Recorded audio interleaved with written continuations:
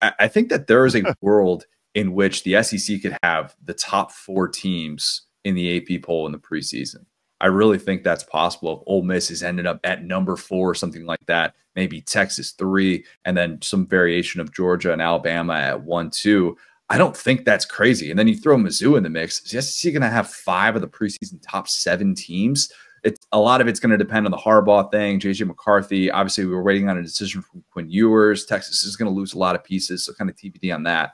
But if you're selling yourself on hope for the SEC moving forward, I think it kind of starts with realizing that the conference is set up for a lot of success next year, especially as we expand to the 12-team playoff.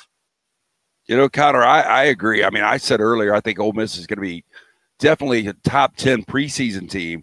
So does this mean going into the season, Ole Miss fans, if they don't go to a college football playoff next year, it's a disappointing season?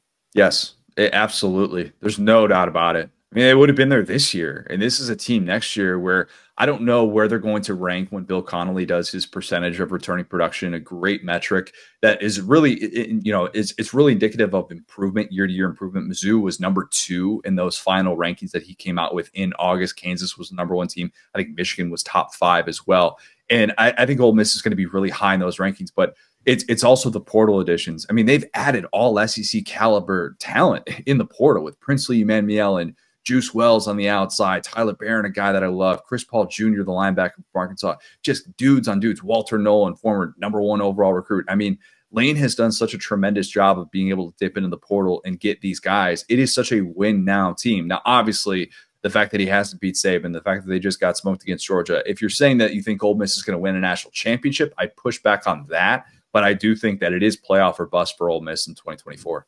They are definitely going to be the sexy offseason team. Yep.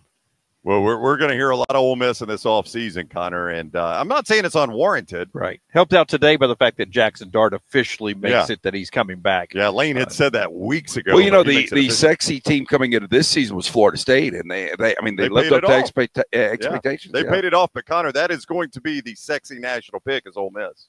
Yeah, I agree. That last year, Florida State was my ultimate good vibes team of the offseason. Ole Miss is that in a landslide this year. And look, Florida State did what it set out to do. It went 13-0, and that's separate from the playoff discussion, but they did live up to that. And I saw them in that opener here in Orlando. I was like, dang, I probably should have picked them to win the ACC and go to the college football playoff. I don't think it's fair to say that Ole Miss should be, the favorite to win the SEC or anything like that. But does Ole Miss have the upside to get to an SEC championship, to make it to a college football playoff?